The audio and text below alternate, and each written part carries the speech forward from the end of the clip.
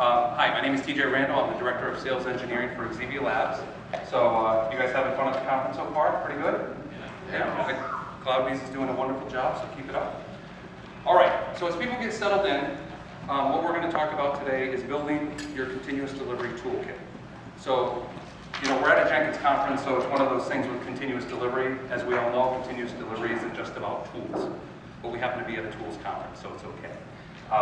So the focus today, though, is the intention of the talk is to not only talk about what tools that you're using in your organization, but also to start to understand how do you talk to different parts of your organization through your toolkits, okay? And how are you getting those conversations started, all right? So, the question, why are we having a discussion about other tools at a Jenkins conference? So obviously, I'm a vendor, and we're all here. Does everyone here use Jenkins today? We all use Jenkins. It's phenomenal, right? It is the product to use. So the question immediately comes up, what types of tools are we going to talk about today? Well, the first thing is it's important to remember it's okay to come to that point that maybe the tooling that I have, i.e. the Jenkins that I'm using with the plugins and the functionality, it might not be solving all my issues, right? That's kind of the first point that it's kind of okay to think about. And of course, Jenkins can do so many great things. It's easy to expand your Jenkins functionality across various components, right? You're not just using it for continuous integration anymore. You're using it for your unit testing. You're using it to scale within your environment. So there's a lot of functionality that you can do within that one tool. But what we tend to talk with people about is you start to hit boundaries, okay? You start to hit problem areas that maybe you start to realize this one particular tool isn't solving all those problems. So kind of a common thing that I tend to hear is you get the solution and it's running in prod and it's doing all your production deployments, but now you're having challenges maintaining it, keeping everything up to date. Or maybe you're actually hitting some other type of organizational process problem. So like you seem to you're not getting enough the proper reporting coming out of your deployments, things like that. So I think those are when people start to realize I have to start to think of this as a toolkit for continuous delivery. It's not just one tool that's going to solve all my problems and I can go home and sit at the beach. So of course we love Jenkins too. So at Xevia Labs, one of the things that we thought about for a slide is to talk a little bit about what we're using the tool for. And I get to see a lot of customers and what are they doing. So what was really hard is to try to find 4 of the plugins that we're using that we like to use. So who here uses, I would say, more than 10 to 15 plugins within their Jenkins installation? Everyone's just using nothing. All right, so just a couple just to call out that we like. We love the Build Failure Analyzer plugin. We find that cuts down a ton of time for our development teams on analyzing what's going on within your deployments. Here, the Matrix Reloaded plugin, a guy on our team discovered this one, and it's phenomenal. It makes, when you're doing these types of matrix builds, it makes it much more bearable when you have to try to orchestrate this group. The Promoted Builds plugin, this is a great way to start to understand and distinguish between your good and your bad builds. Because of course, your dev teams are cranking more and more activity into your system. You have to really start to understand of all that activity, what is actually valid? What is good that I want to consume? And then throttling is always a interesting conversation. So we internally in the lab, we like to use the current builds plugin. So that's a pretty handy one we find. And then I started to think about it. I said, well, I get to see a lot of customers, and there's a lot of people out there using Jenkins, which is obvious today. And a lot of these customers are using Jenkins in a lot of creative ways. So one thing, if you're not using the Build Monitor plugin, this is obviously a great way to communicate to your other teams. Right? It's not just about a dev team that says, hey, my commit worked, and now we can deploy this application. You can start to publicize these results, and other teams can share in that information. Another one that I actually came across yesterday that was pretty cool is the Swarm plugin. I've never used this one before, but if I understand it correctly, it enables the slaves to auto-discover the Jenkins master. So the customer that I was at, this was a key part of their continuous delivery matrix. They were using this plugin for that. The Shelf plugin, anybody using that one? Anybody using that? That's like the delayed trash can, right? You don't want to throw anything away just yet, but it's a great way to push that out of your view. And then the timestamper. So that one, this is great. We actually started using this just recently. So you have all your jobs running and everything's working for you, but you have to start to understand some other concepts, such as what's running slowly, or our jobs being abandoned, is things stuck. So it's great to start to understand those concepts. So when do they start to think, okay, I have all this functionality, I built this out, now it's time to start to think about other tools? Well, again, we kind of talked about a little bit about this. It's when you start to hit the edges of your CI tool. So concepts like security. So maybe you're having problems within your organization where you need to authenticate across your pipeline to production, and you're running into difficulties there. Reporting, that's always such a huge component to the release process, right? Different teams need to consume different pieces of information about what's going on in your application delivery. And so Jenkins, it has the luxury problem, right? It's based on success. It's a phenomenal tool. People have expanded it technically in ways that no one could have imagined, right? Everything's possible. And then what tends to happen is you expand into an organizational problem. So you're solving a technical challenge, but you just hit something else and you say, whoa, what's going on here? So we like to actually think of that as like the onion of continuous delivery, right? The onion's bigger than just Jenkins. It's bigger than any one tool. And every layer of that onion represents some sort of pain within your organization, okay? Some of them are technical challenges, like how do you solve things, building, code coverage, your deployments. And some of them actually start to reach across teams and organizational barriers that you didn't anticipate. So you say, do we have QA folks in the room today? Anybody from QA? Are there any DBAs? The DBAs are going to have a hard time. Any DBAs today? Okay, we can make fun of them all we want to. But so how is it that we talk about continuous delivery, we talk about DevOps, but then we have teams that run as individual silos? So if you've ever had that experience where you say you automate your deployments in development, everything's working well to integrated testing, and then you try to move that into QA, and all of a sudden a team says, we don't want that in our environment. That happens, right? So this is that onion, peeling back and trying to understand that process. And really, at the end of the day, what the onion represents is a lot of times the consumer audience of your information, they're not happy with what is being presented. So, in Jenkins, the developers love it. They get exactly what they want because they get the information that they want it. But the teams upstream, as you're trying to get to production, it doesn't work for them. They need something else. Okay? So the real question is, have you ever really noticed that did people recognize that slide? I love this slide. I'll use this in every talk I ever give, because you ever notice like our toolkit is exactly like this? You say, okay, I want to do continuous delivery, and what you end up getting, what the guy who, there's a really smart guy or gal in your organization and they came up with a new idea, by the time it got into production, you're like, wait a minute, that's not even what we wanted in the first place. So you kind of get this hodgepodge of tooling and silos of information and all these pieces that you're kind of starting to crazy glue together, and it works because of course you have to make it work, but it's not really what you wanted. So the first question to ask, how do you productionalize your toolkit?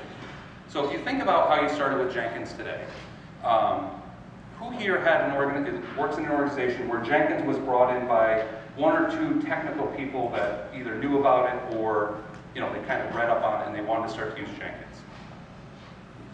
Okay, cool.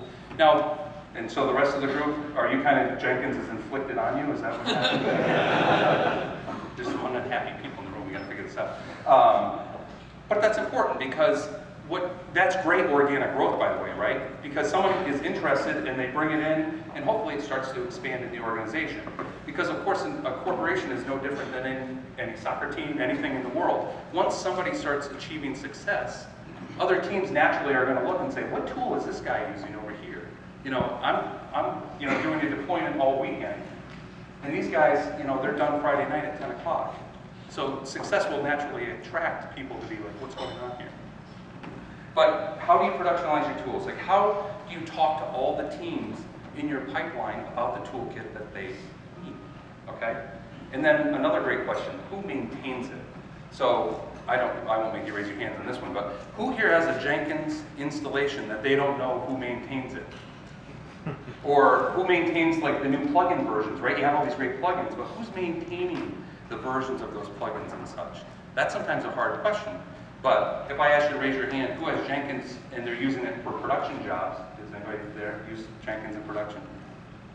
How did it get there? And who's managing it? So again, you probably know that, but it's an area where you're going to start to hit those boundaries that we talked about, okay?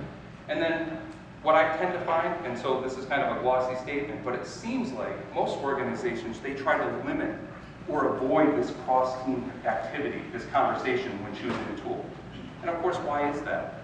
You know, you bring in a tool and you want to do a POC and you want to evaluate that, and then of course you say, well, I got to evaluate another tool. You're taking people's time, you're taking people, you know, their energy and their focus away from their jobs, you're trying to do a good job.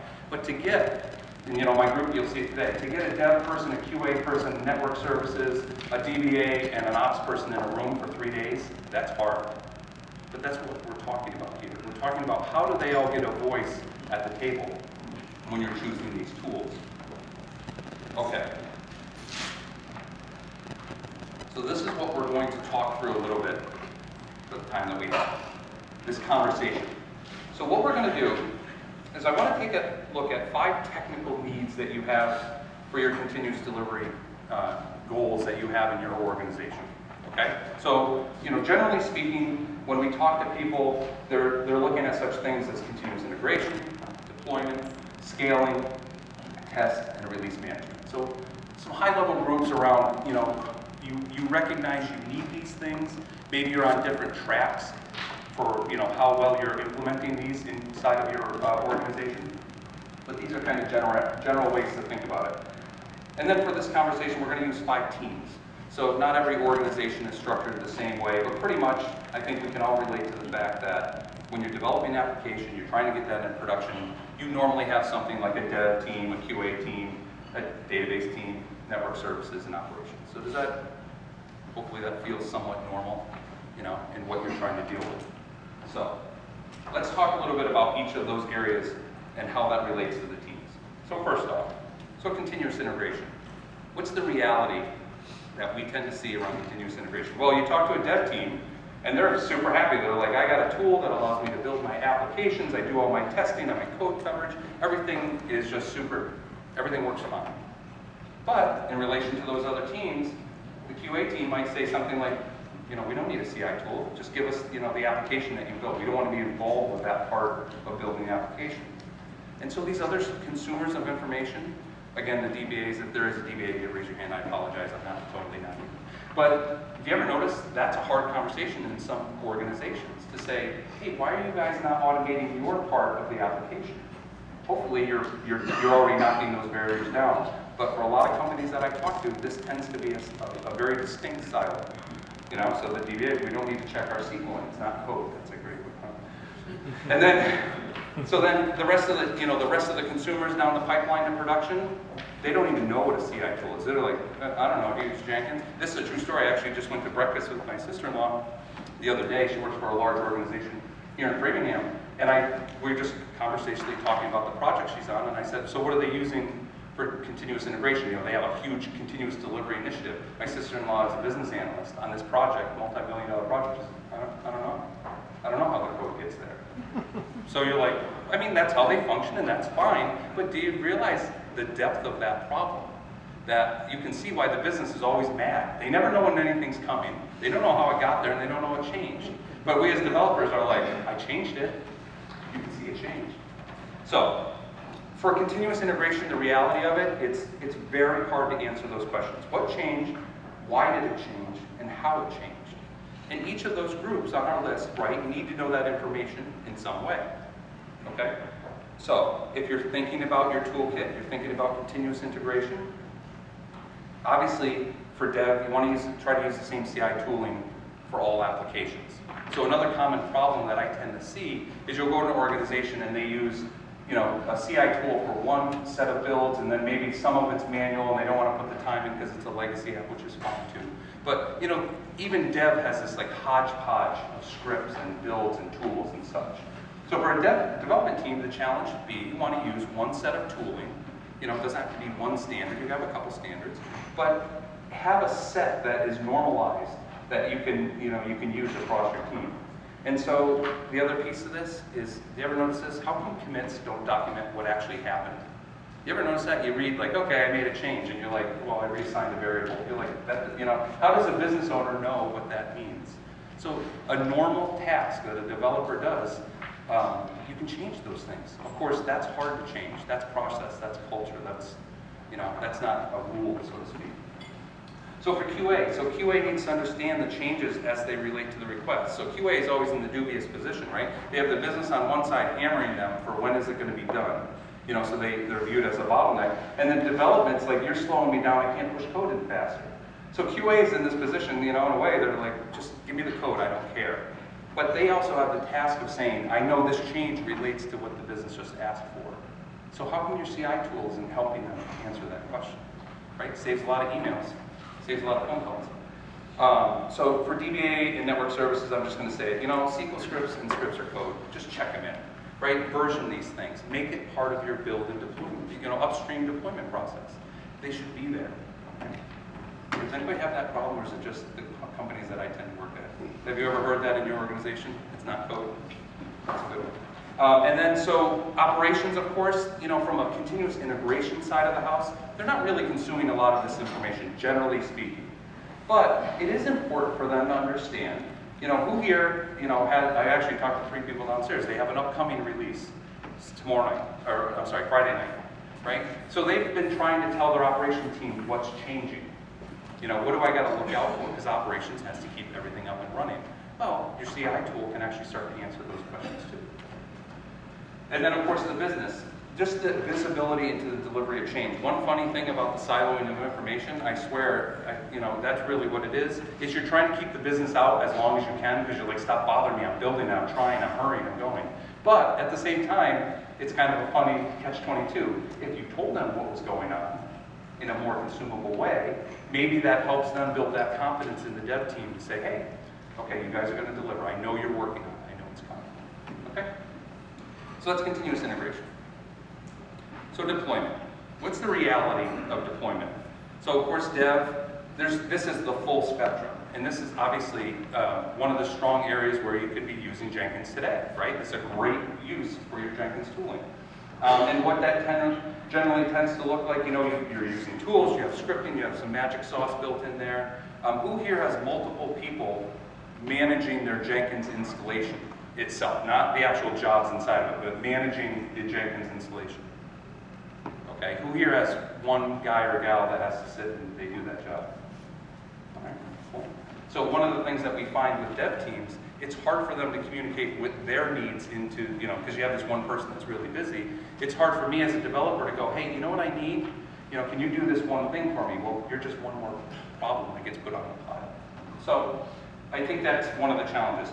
And of course, the QA side of it, I hate to put this up, but it's kind of true, is you get a really good deployment tool in development, and it's working, it's consistent, and then somebody says, you're not putting that in my environment. Or I want to use my own tool, or name it. So then you're not doing continuous delivery, obviously, at that point. You have great CI, and then you have a wall. Because the minute you have to start doing it manually again, you're reintroducing problems. Okay?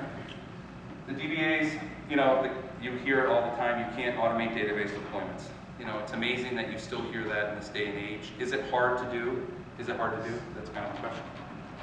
Some people say that, nobody answers. The worst thing is the speakers to ask the question in the silence. Watch the silence. But you hear it. You hear database people, we'll do that, because they want that control. That's understandable, right? They're responsible for making sure that database is up and running. The application that's getting put inside of it, the application logic, a lot of times they're like, well, that's the dev team. Well, you can all automatically see the cycle that just got built. Okay? So your operations team, can you imagine being an operator? Can you just imagine for a moment? Is anybody here in operations?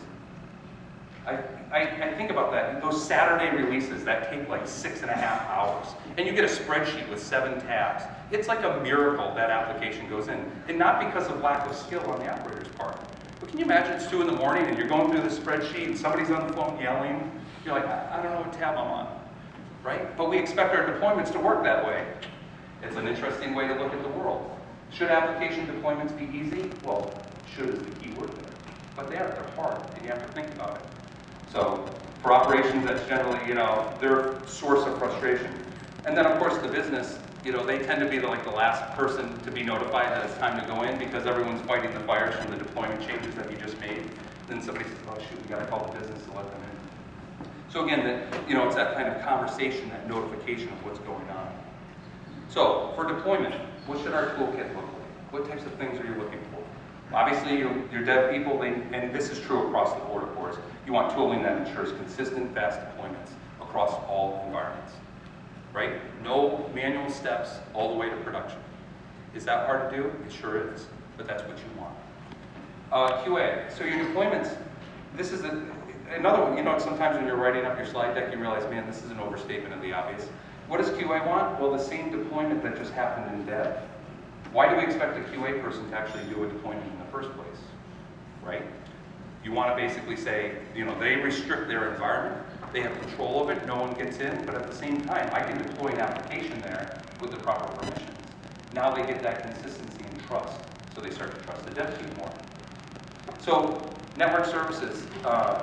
A lot of the organizations that I've worked at, as well as work with now, network services tends to control this deployment problem. You know, you think about what they have to deal with. They have their own deployments going on, and they have all these other people dropping things on top of them. So what they really need from your deployment tool, they need visibility. They need to see, they may not care that there's 7 web applications going in this weekend, but they need to know that event is happening. They also need to start to understand what part of the systems are being touched, right? It's important. And of course your business, you know, the last one's in the chain, of course, the visibility into current as well as upcoming deployments. So most of the time, it seems like this information is distributed via, you know, like the PM or like Excel spreadsheets. You know, you can expect your code on this date. Why not let some of the tooling answer some of those questions for you? Okay. So scaling. So these, you know, represent again some ideas around what I tend to hear around scaling, right? Some versions of reality. So the dev team, again, they tend to be the leading edge here. They tend to be the ones that are bringing in the tools, the products, the ideas. They're selling that, by the way, to the internal organization. So, you know, if you think about it, for the non-technical people in your organization, this idea of scale, the conversation has changed dramatically. Like, they know it's happening, you know, but to them, to hear the statement, we're going to spin up 12 VMs tomorrow for a 2-hour load test. To a non-technical person, they're like, what? How do you do it? Like, how does that magic happen? So the dev team tends to be on the cutting edge of that, right? So they're bringing the products and the scripts and those types of things in. But do you notice what tends to happen when you're talking about scale? Everyone else tends to be a consumer down the chain. So development's really almost driving that process. And what tends to happen is teams like QA and, you know, the business, they're like the consumers of this thing happening. Like, here's your environment, go test it. Maybe that works okay in your organization. What is really nice, if you're talking about continuous delivery, if they can have the same access to environments for their own personal use. That's the idea behind it, right? So if a QA person says, hey, I need 10 VMs today to do load testing, I don't have to go through some 12-day process to run a ticket to get these VMs instantiated, where they know the development team can do that in an hour because they have the scripts to do it. So, you know, sharing that information, sharing that technical ability. So the DBAs, of course, right? You can't scale a database. You can't instantiate database VMs. Like, that's crazy talk. Next thing you know, they're going to have remote controls for TVs, right? Then where are we going to be? My kids will have to get up and change the channel, for God's sake. But network services, I think in this part of the conversation, they're the service organization. They tend to just be I got another ticket, I'm going to give you another environment. And they try to automate in their own way to try to alleviate that request that's coming in. Right? They're dealing with requests of all nature. So this is just one more set now that's been added to their stack to say, okay, at teams, they need, you know, environments, they need, you know, these crazy things. They need things spun up for 2.5 hours, and then they want to tear half of them down. And, you know, network services is almost like the kid in the middle. And of course, the business, you know, at the end of the day, really what their question always is like, what do I got to point to find this application that I'm testing? So I don't know how you change that one, but that's okay. Right? But the business is, as a true consumer of this, a lot of times we get frustrated on the technical side. So we've solved the technical problem, but we haven't given them a good way to relate that information to say, hey, guess what? Here's your environments that you're going to use today. You know, yesterday you were using that environment, we tore that down, we did a snapshot build last night, this is where we're going to put you today. So they understand it's okay that the environments underneath, they changed. But it's, you know what I mean, they feel comfortable to say, okay, I got it, I understand the language that you're speaking, okay?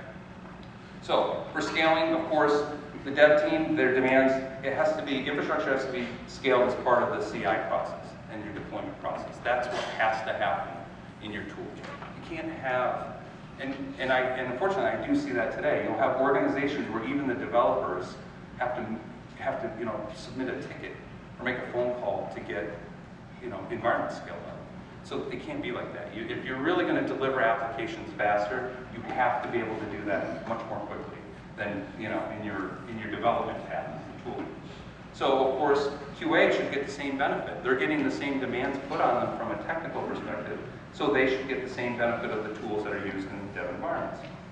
So for the DBAs, I like to say, the pool's great, hop on in. So why not challenge them? And one of the things that you'll find, one of the things that you'll find is the DBAs tend to be much more tentative about joining that conversation because it's either new to them or maybe they don't want to. Maybe they're kind of happy they have an organization in place and they're used to that control aspect of their job. But what's important to help them understand is you're not taking work away from a guy or gal at a desk, right? You're not putting someone out of a job. What you're actually doing is you're extending their role into the new parts of the organization. So there's a great line. I was at a customer visit a couple months ago, and this should be like on a t-shirt. We did a one-day workshop, and we got an application deploying to 2 environments pretty quickly. And the database guy in the room was like, well, what am I going to do if we get this tool? And the manager was like the perfect punchline. He looked at him, and he's like, the job I hired you to do. Right? Because unfortunately, don't you find that? I mean, that's true across a lot of these teams. People start to do a lot of this work because there's no one else to do it and it needs to be done. Why not let the tooling do some of that work for you?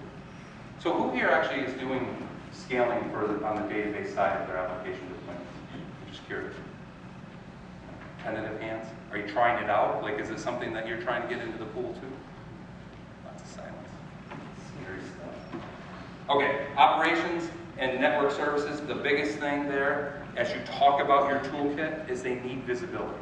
So maybe they don't need to know the day-to-day stuff what you're doing, and honestly, they shouldn't have to care, right? So they are going to set up their organization in such a way that they can easily service the teams that are making the request, and at the same time, that's your environment, you do what you want to it. That's okay too, right? The dev teams, the QA teams are getting what they want out of that. And of course, the business, clear information about the infrastructure. One thing that I'll find often is the fact that, I said that, alluded to it earlier, is the business doesn't trust the new environment. So you're able to scale quickly, and you have these new environments, and you say to the business, look, we're going to deliver our application faster, and the way that we're going to do that, we're going to spin up these environments nightly on a nightly build deployment. So we'll give you the latest and greatest. You can go in, you can start to build your training materials, all those good things. And the business at first is like, well, wait a minute, how come it's different? Is it different? Why am I going to another place? Because they're still in the world, they're still thinking there's a server in the data center in the back that they're logging into. They don't understand necessarily, conceptually, what's happening. Okay, so it's more of a trust conversation than anything else. Okay, the dreaded word, testing. So, isn't really that, when we talk about it, testing means deployment. So, what is testing in reality? What do we generally find? Well, the CI tools, of course, Jenkins is phenomenal in this area, right? And it helps teams not only build better code, and it also helps them test that code, faster feedback, understanding what's going on. So, the dev team, I think sometimes this is actually a bit of a challenge for them too, is you actually have the tooling in place. If you're using Jenkins, they'd actually may be a little slow to go to the testing model. For some development teams, they're like, well, it'll get tested and integrated, or it'll get tested downstream in QA. I ran my tests, and we'll let somebody else do the full spectrum of testing. No, that's, doesn't work, right? It might work for small changes, but of course, one small change affects the entire landscape of an application. So for the dev teams, it's a bit of a narrow look at the world. So for QA, again, another generalization, but what I generally find, they want to use their own tools. So they say, you can use whatever you want on your side, but I'm going to use my set of tools to do my reporting and do the functional testing that I need to do. And so Is that true? Do you guys find that's true? That your QA organization uses their own testing tools? No one here. Everyone's not in the head. Okay, cool. Again, I think that's a harder problem to solve. If QA wants to use their own tools, maybe one of the things they need to do is be the champions of their toolkit to say, guys, everyone can use this toolkit because this is the power of that toolkit. This is why. You know, I think we all know that continuous delivery, especially when it first gets introduced into an organization, somebody has to be the champion of that. Somebody has to speak out and say, look, this is what we're going to do. Tools are no different, right? Somebody's got to drive the adoption of that tool. Why can't maybe QA drive that? Unfortunately, what you tend to get is that silo effect, right? So it's a really interesting concept where I, as a developer, work really hard to test all the things that I know about, and then it goes over a wall, and it starts getting tested against things I didn't realize, you know, it wasn't part of my test suite, which is then kind of comical. I could have tested some of those things before I gave it to you, right? Talk about speeding up application delivery. The database, I've actually heard that on a call at 2 in the morning, where the DBA said, yeah, we tested it, the database is up. I'm like, no, we got a little problem. The application isn't up, but that's okay. So testing isn't usually part of that conversation, which is its own kind of craziness. And by the way, that's another hard area, right? How do you automate database testing? And there's tools for that also. There's lots of great solutions out there. But it has to become part of your toolkit and not separate pieces, right? So network services, this group, this team that I keep generalizing about, most of the times they have their own tools that focus on their areas of concern. So, you know, they don't care about your application per se, but they want to know what happens when you drop your application into their QA environment. You know, what just happened to, you know, what happened inside of the environment. That's what their test kit is looking at. And of course, the business, you know, I think sometimes the business brings this one on themselves. A lot of times they say, we're going to use our own testing. We got an Excel spreadsheet, and I got 14 people, and they're all going to do their testing, which might work in your organization. But, I mean, just philosophically, why don't we want to take some of that knowledge and that testing and that process, bring that in earlier in the pipeline? Like, who wants to be testing at 2 in the morning on a Saturday night? I don't know. I generally don't, so there's other things to do, right? So for our testing tools, in our, you know, as part of our toolkit. So you basically want to make sure, you know, your dev team, their testing tools are giving quick results. So again, this is pretty much true, I think, right now. If you're implementing testing as part of your continuous delivery initiative, especially as part of your Jenkins initiative, you're getting that quick feedback. You're understanding what's happening to your build. You're testing your application. You're making sure that, you know, you're building a reliable product. And then the other piece of this, these tests should be shared up. Okay? So that's cool. The development team has their tests. Why are these not going forward? So just like QA should be sharing back, you know, why are you not testing those, sharing those tests forward? And I think it's another important conversation for the business. How come you're not letting the business know the testing that you're doing? So imagine that conversation where you had a really bad deployment, and you know, you're talking to the business in a post-mortem. People here do post-mortems? But you're talking about it, you say, what went wrong? How do we do this better? And you're able to say as a developer for the next release, you know, that next release into production, you're able to say, hey, you know what, I took your ideas and I actually implemented those tests. So now I know that, you know, at least we're covering this area, this problem area. That's a cool conversation. Because you know what the business feels like? You're listening. The business, all of a sudden, you just build trust with the business to say, hey, they get it. You know, we're not just building an application. We're trying to get this, you know, better. We're trying to make things, you know, more proficient. So tooling for QA, you always want to make sure that it's okay to use your own tools. What you really are looking for, and I think testing is a great example, you want tools that play nicely with each other. So you're looking for something in your toolkit that allows teams to use what they need to do, but you want to make the information that comes out of it consumable for other people. So I like to use the example, QA should be sharing their tests down, Dev sharing their tests up, so now they're both learning, they're getting better as an organization. And by the way, you can share that information up as you move forward. Network services, so they're not going to change their toolkit. They're not going to move towards a more like application-centric testing model. That's not what they're being charged to do. But what we can help them to do is, how do we talk about what we, it's kind of like that same conversation. We listen to you, we've inflicted these problems in the past with our application deployments. We've included some of that testing down in the quote, the lower levels, the devs, the QAs, etc. Your network services team, that's good conversation for them too. And by the way, you can invite them into those environments as well. Obviously, sometimes that gets challenging with modeling the test, you don't get the same load, etc. But if you're having that conversation earlier in your deployment process, the network services team, they know what's coming. They know what to look out for. Maybe they recognize that they need to implement new testing because of this new functionality that you're delivering. Okay? And then the business, of course, is the feedback into the groups about testing requirements. So if you work in an organization, these larger organizations where, like your business requirements are like 700 pages, like this is the app that I want, the next 6 weeks. Testing generally gets put on like a back burner because, then, and again, I'm generalizing for the organization, but the focus then is, okay, how do I get these requirements to the developers? How do we get them, the team spun up? They're all writing code, they're trying to deliver code on time, and then the testing conversation comes in last. So that Excel spreadsheet that I talked about for the business, that way to test this entity, of course it's going to be last. Of course it's not going to have, tooling and automation. It's going to be the afterthought. It's going to be the part that, unfortunately, comes in at the end of the application delivery process. Okay, so the last part of your, continuous delivery, your goals is release management. So of course, what do we call that? We call it Excel or Power.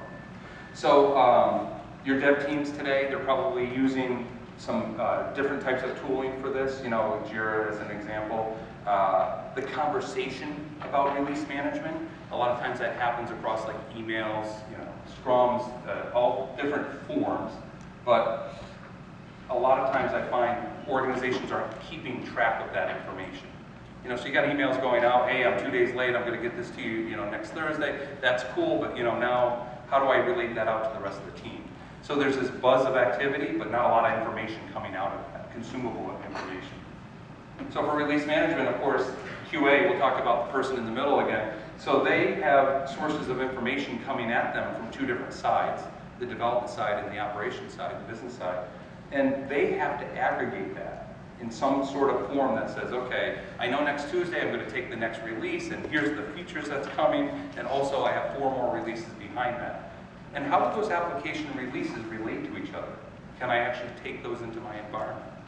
They have that, they're trying to process this information of, you have multiple streams coming at you. How do I make that all work within one environment?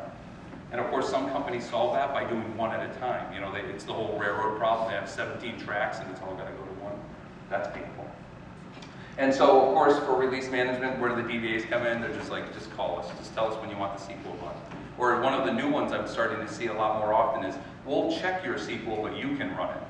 So that's always an interesting one for release management. So for your network services team, they've got their own releases to maintain. And it doesn't have anything to do with your applications, the development team's applications. They're trying to keep systems up and running. So for them, release management for an application is, I shouldn't say it's noise, but it's not necessarily on the top tier of what they're caring about because they have a lot of things that they're trying to juggle at the same time. So that's not meant as an excuse, it just meant more of a reality. What are they trying to deal with as a team?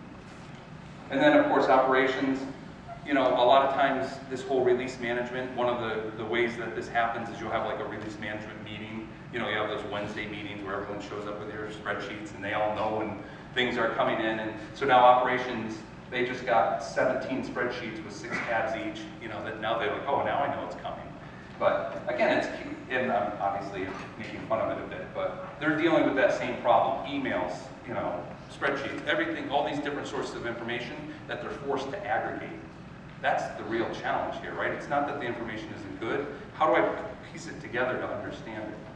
And then the business, of course, what are they screaming for? They're like, when are my features coming?